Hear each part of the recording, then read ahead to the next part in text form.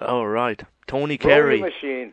We're rolling the machine with Tony Carey here, and the man that's always busy. How's it going these days? Well, I'm busy. Constantly. Really good. I had a bad year last year. I mean, you might not know this. I had cancer, and I was in hospital for. I was operated five times, and I was in the hospital for months and months. And I had bladder cancer, and now I'm missing a lot of my organs, but not the Hammond. I still have the Hammond organ. Okay, that's good. And but I survived it, unlike Ronnie, and I'm fine actually. I'm awful busy. I'm in the studio all the time, and I'm doing the tour right now, and etc. But the big story in my last few years, of course, is my cancer, which as I said, I survived, and here I am. So you're feeling comfortable now? Everything's going good? Yeah. I mean, it's a long period of adjustment. I was diagnosed with the cancer last February, and in May, it was the first of the 5 operations, and so I had a heavy year. But yeah, now I'm good, and I'm traveling a lot, and I'm kind of used to it. And there are certain things I have to do. I won't go into them for your audience, but certain pieces of equipment I have to wear and everything. And people who know about anything about bladder cancer will know what I'm talking about. But yeah, I'm used to it, and I'm fine. I'm very, very lucky to be alive, and I'm very, very happy that I'm alive. So I have a wonderful family, and they helped me through it, and it's okay. Well, I'm glad you are doing good. Yeah, you probably didn't know that, right? I did not know that. Yeah, I didn't really announce it or anything. I wanted to make sure I survived first. Yes, but you did. Good. Yeah, and I did. And now I'm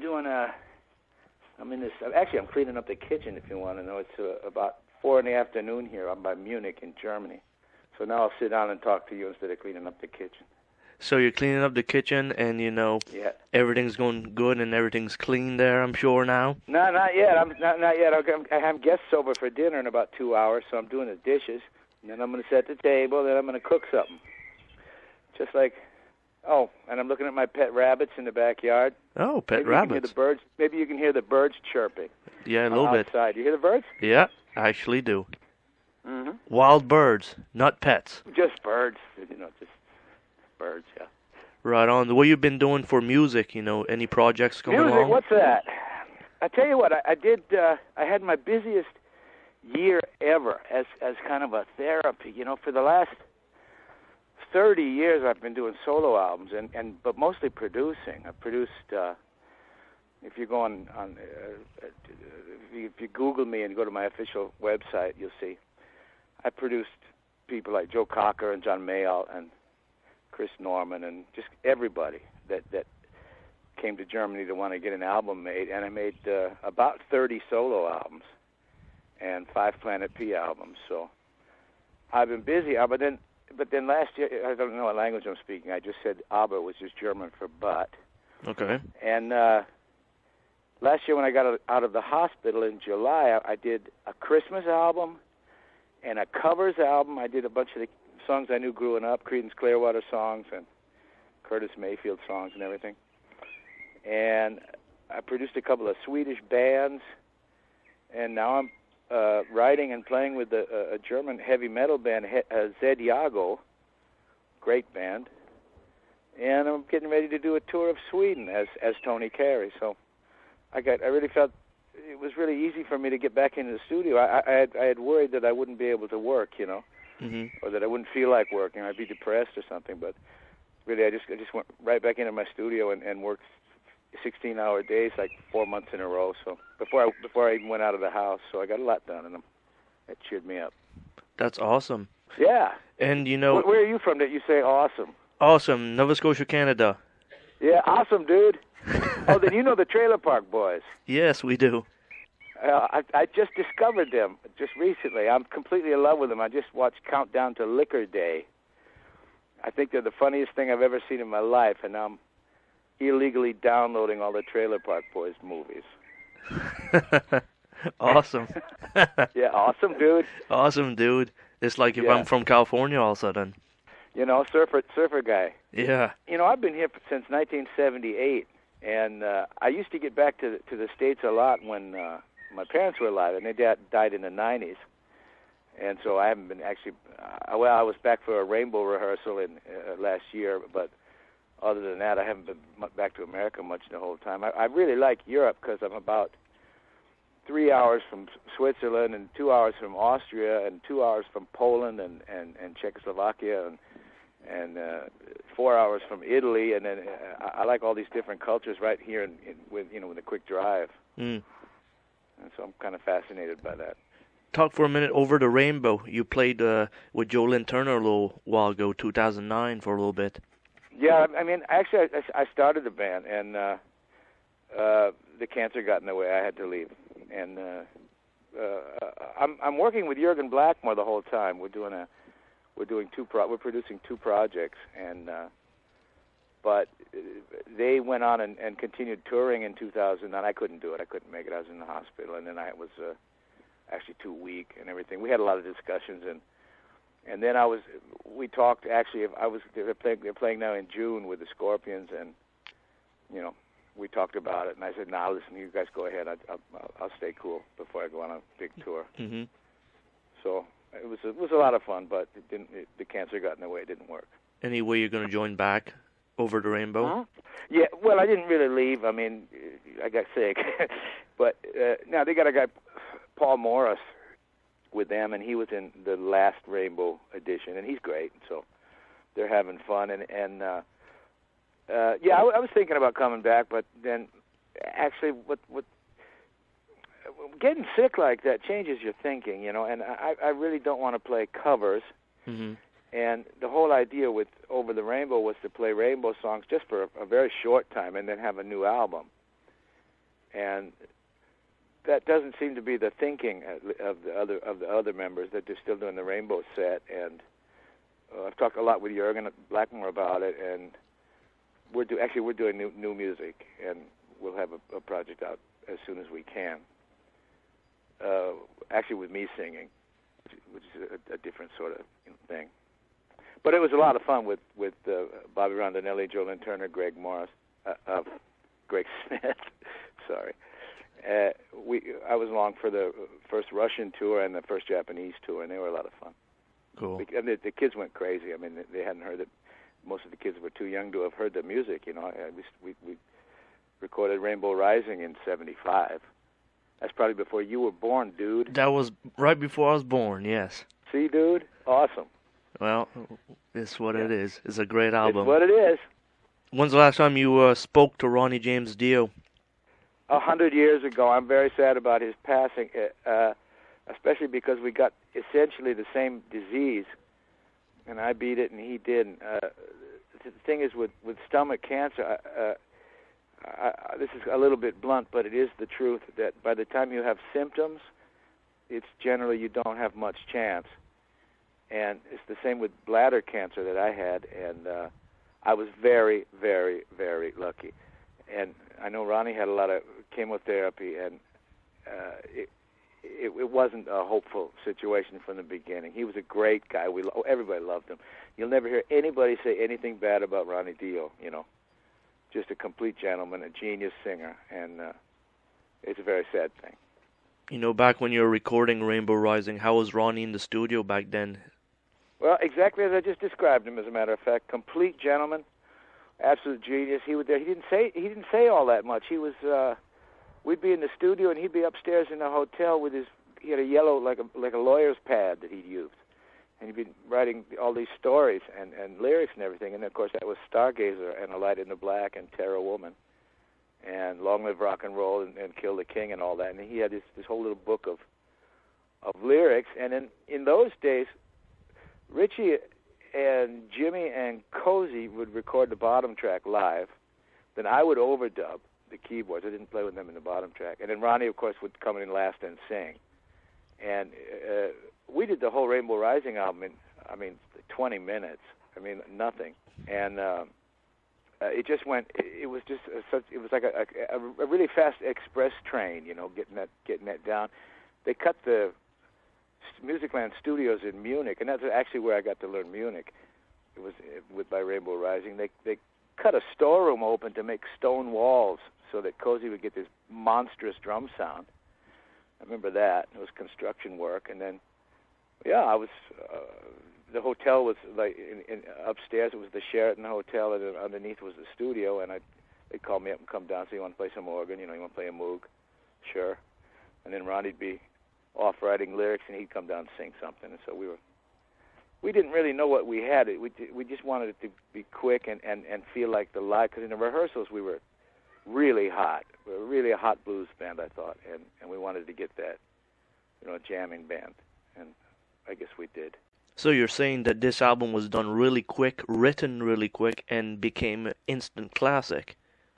Well, what's instant classic? I mean, no, it wasn't an instant classic. I mean, you know how much good music there was in the '70s. I mean, we were at that point in that same year. Bad Company came out. Yeah. With Run with the Pack, I think, and Pink Floyd came out with Wish You Were Here, and Zeppelin was around, and there was so much good music in the '70s.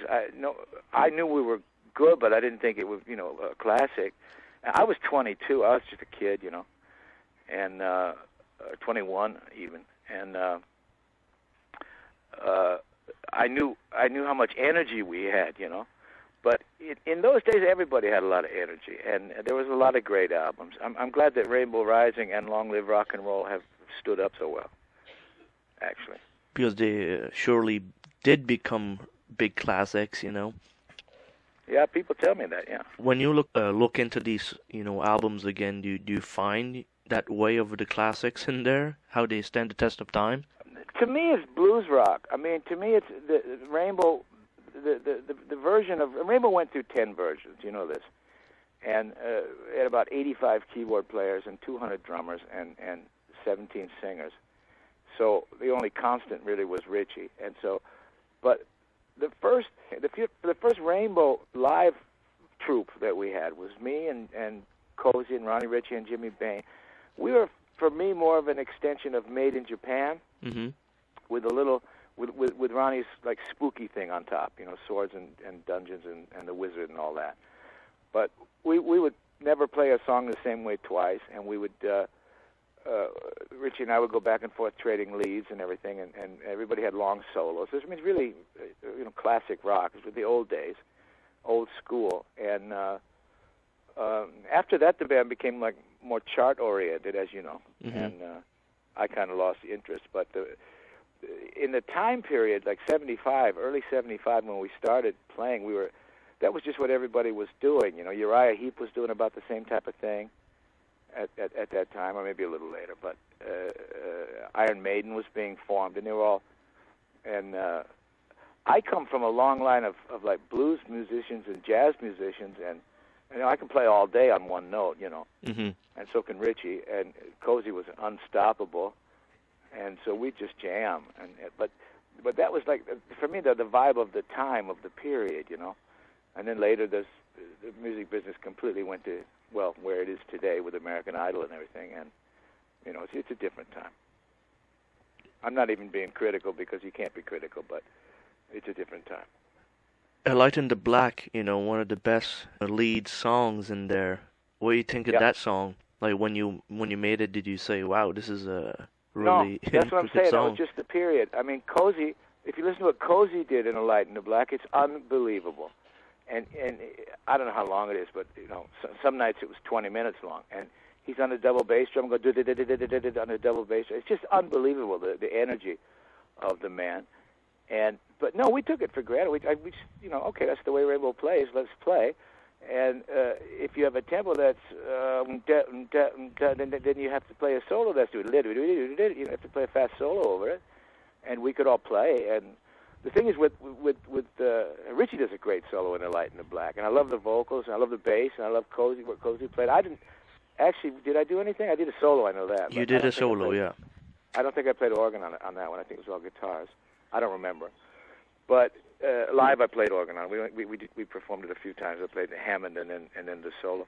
I remember the solo was one of the first times I have this sound. I play a mini moog through a guitar amplifier that so it's distorted, and I think that's maybe the first time it was on record. And that's my sound. I've used it ever since for hard rock. I mean, and I take these days I don't use a mini moog, but I use something that sounds like a mini moog. It's digital but I run it through a Marshall stack and so it's kind of like a guitar from hell, And an interesting story about the Light and the Black solo. I played it an octave higher. I played it at high notes, and it was a really great solo. I thought it was really good. Martin Birch, the producer, he thought it was really good, and Ronnie thought it was really good. So we called Richie.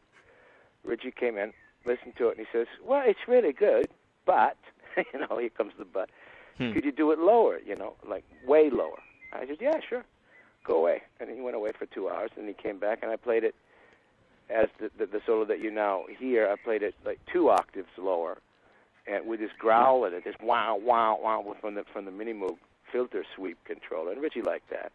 I remember he came back and he said, "Okay, that's more what I meant," because his solo that follows it, he's in the high octave, and so it has a dynamic when I start low, and then he goes high. So that's what he had in mind, and his instincts were never ever wrong. Until he started thinking top 40. Excuse me, I didn't say that. Marshalls versus PA system. So you're saying you're putting your equipment right through a Marshall stack?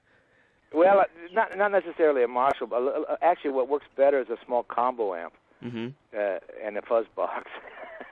Wow. And then you got that mic'd up? Then I got it mic'd up, yeah. Okay. Yeah. These days I play a laptop. I play a Mac laptop with an absolutely fabulous Minimoog sound, and I run it through distortion. I use a program called Logic. The musicians will know what that is.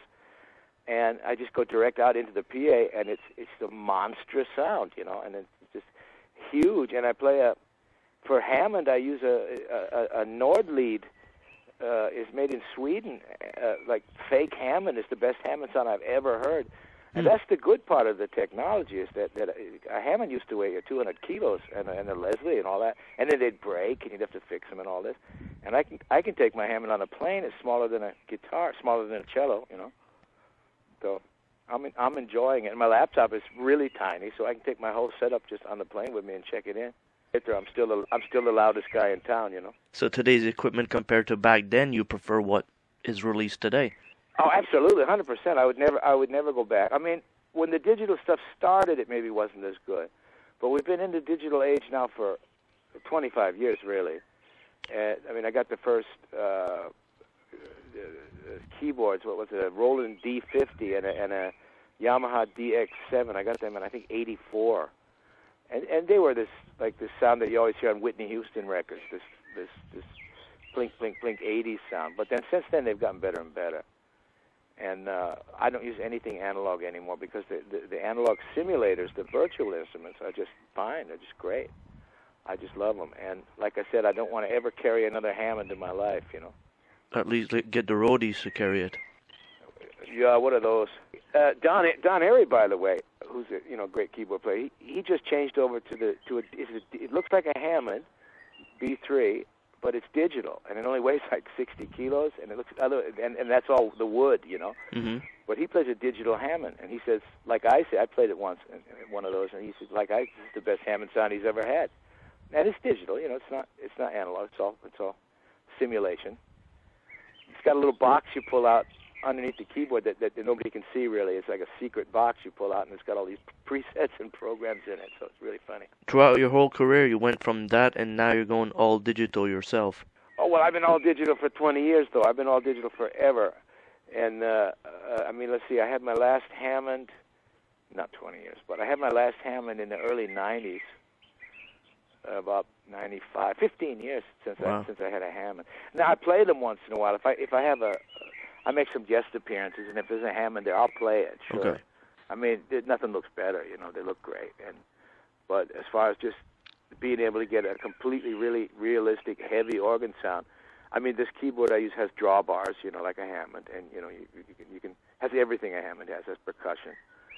And it's got the overdrive that I like. It sounds like it's going through a Marshall stack, but it's not. What type of pedal you use for that overdrive? It's built into the instrument, and it's part of the instrument. Everything's there. Okay. And it's called overdrive, and you from 0 to 10. I use it on about 4, and that's like a really distorted Leslie. And then I have a pedal a foot switch that speeds the Leslie up and down. Mm-hmm. And I have a volume pedal, because half of Hammond playing is volume. You have to do you have to go from very, very soft to very, very loud, and especially if you're playing alone like a solo piece, because that's all the dynamics. You know, you have to go from a whisper to a scream. So I have a volume pedal and a foot switch for the Leslie, and that's it. And then I have the laptop with a small plastic keyboard that could just MIDI controller, and it sounds gigantic. Yeah, if you look at the early Over the Rainbow shows from 2009 in Russia, they're on YouTube. They're bootlegged. Mm-hmm. I'm playing this laptop, and you can't believe the sound as a Mini Moog. It's like the Mini Moog from Mars, you know. Wow, gotta check that out. Like I said, dude, it's awesome. Yeah. Throughout your whole career, how many albums do you think you appeared on? Well, I produced about 50 for other people. I made 30 myself, solo albums. That's 80. I appeared on maybe 110, maybe 120. I don't know. A lot of things I just did once. I did a song for Pat Travers way back when in the 70s. And I did some stuff for Jennifer Rush, just like one or two songs and sessions. I also did like 5 movies in Germany and in a TV series. So if you count them, you know. And a lot of times people will call me just because they want a remix. Like I'll do somebody, they're having a problem with their record, and then one song's just not working, and that's the kind of call I get a lot, like a fireman, you know, come up, put out the fire. Mm. And you know, the record will be great, but they have this problem song, they can't get it straight, and I'll come in and fix it. And I do that a lot. Behind the scenes work, but it's really rewarding because I blow my brains out in the studio every night, you know. It's kind of my little secret. You're like, last time you were on stage with Ronnie James Dio, do you recall that? When would that have been? I think it was Japan, actually, but I'm not sure. Oh no, it must have been Germany. Yeah, I remember every night was the same. We were in one dressing room, and Richie was in his own. And Richie would shut himself in with like a candle and a bottle of whiskey. And when he was ready to play, we'd play. And sometimes we were an hour and a half late, and the audience would rip up the chairs. But like I said, it was the 70s. It was kind of expected. And Ronnie was hanging out with us, and Cozy'd be getting dressed, and he'd be drumming on his knees with his drumsticks, and me and Jimmy would usually be laughing. We were goofballs. And Ronnie was actually pretty serious, and Wendy was always with him, even in those days. That's how long they've been together. His wife, Wendy, his manager. Mm-hmm. She'd been with him, I guess they were together for over 40 years. And everyone was very relaxed, actually. There wasn't anything to lose. You know, when you go out and you play that energetic and that loud, there's nothing to do with like a Broadway show or being nervous or anything. You go out there to kill, you know. You go out there to murder, and everybody like, let's get it done, let's do it, come on, let's play. Except for Richie, and he'd be, I don't know, getting his fortune told or reading tarot cards or something, and then eventually he'd show up and we'd play. Was Richie Blackmore always like that backstage since the beginning? You know, pretty much. I mean, he kept to himself. I mean, he's a hard guy to figure out. You know, I'll never say a bad word about him. And he didn't like me. I mean, I know that, and I didn't really care much. But I was radically Californian, and he was radically British, and that was a major culture gap. The British were also cool, you know, and I didn't say much and have this dry humor. And I was like a surfer kid from California.